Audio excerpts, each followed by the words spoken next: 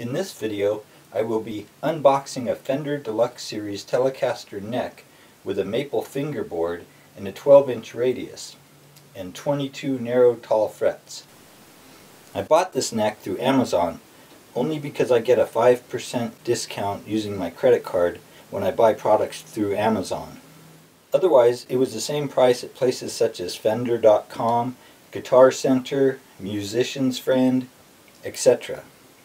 As a side note, I usually try to buy anything from anywhere else but Amazon if I can get an exact same product for the same price or less, including my 5% discount.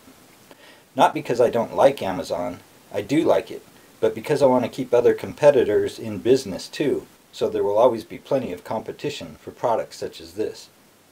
If you're not sure about what the radius of the fingerboard means, here is a diagram I put together. As you can see, the fingerboard on a 12-inch radius guitar will be less curved or flatter than that of a fingerboard on a 9-inch radius. So that is one thing to think about when buying a new neck for a guitar. Now, let's open the box and see what's inside. What's rough?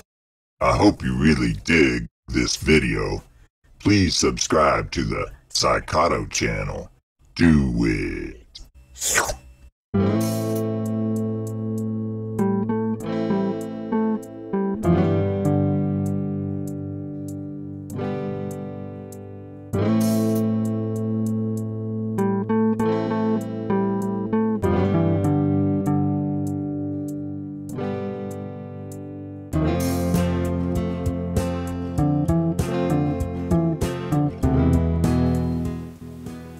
Now let's open the box and see what's inside.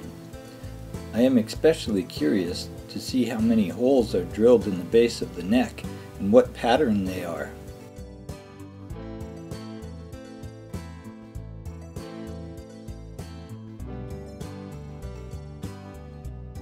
Alright, here we go.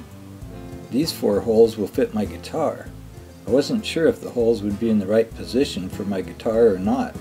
I couldn't tell from the specifications from the Fender website, which I'll show right here for a few moments.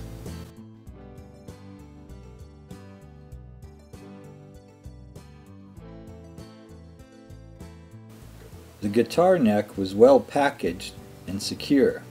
Once I got the neck out of the packaging, however, I was disappointed to find 2 black lines in the maple fingerboard.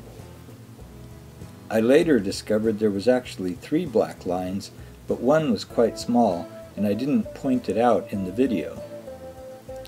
Also, although it is very hard to see in the video, or even a photograph, there are sanding striations on the first fret.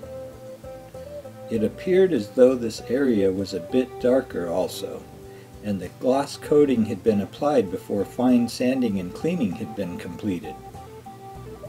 Generally, I was disappointed with the overall quality control, and I was surprised that this neck had been approved as a Fender brand name product and released from the manufacturing plant in Ensenada, Mexico. I have read good things about the Fender products built at that plant. Maybe it was just an anomaly, but I will be returning this neck. Now I wonder if I should buy another exact same product, or should I consider spending more for a neck made in the US? I believe they're around $400 and something. It's kind of a lot just for a neck, I think, at least for me. Maybe I'll try buying a Mighty Mite brand neck, which is licensed by Fender Musical Instruments Corporation under a quality control trademark license. Heck, if they're licensed by Fender, they can't be any worse than the ones from Mexico, you would think. And Mighty Mites are made in Indonesia, so they're not made at the same plant in Ensenada, Mexico. Plus, they're less expensive. They don't have the Fender logo on the head of the neck, but you can always put your own logo on using stickers. I'll have to think about it. Thanks for watching the Psychato channel. Please subscribe and watch some of my other videos, including my music videos. Just click here to subscribe to the Psychato channel. Well, What are you waiting for? Subscribe already. Why don't you?